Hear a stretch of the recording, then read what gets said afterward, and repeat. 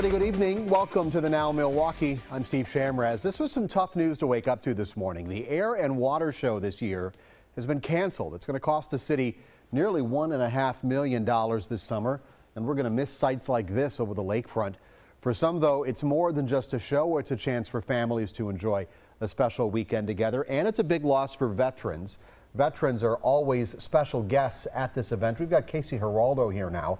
You talked with one of them who's pretty disappointed that this isn't going to happen this summer. I did. It's a big bummer for her. Lori Martin tells all her friends and family about the air show, and her daughter was even going to visit this summer, and now she's just really bummed out that it won't be here.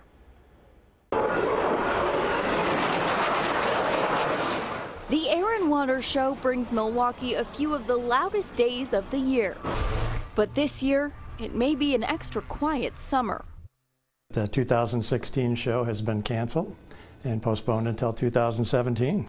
I really was hurt to see that the air show wasn't going to be this year. Navy veteran Lori Martin was already looking forward to the show. It makes me feel really proud to see that.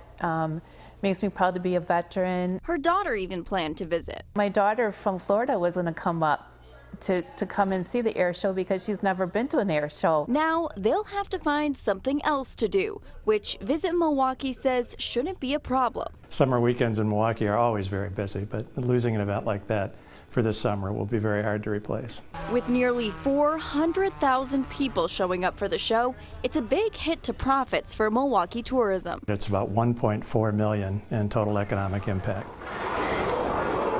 That's $1.4 million Milwaukee won't see this year because of scheduling conflicts and a lack of funding. They've always done very well kind of building a broad sponsor base, but never really got to the point where they had enough money to cover all the costs of the Air and Water Show. And with the jet teams busy, unable to make schedules work, it's a disappointing loss for Martin. I understand that it takes money for the air show, you know, and different sponsors to sponsor the air show, but still, as a veteran, I look forward to the air show.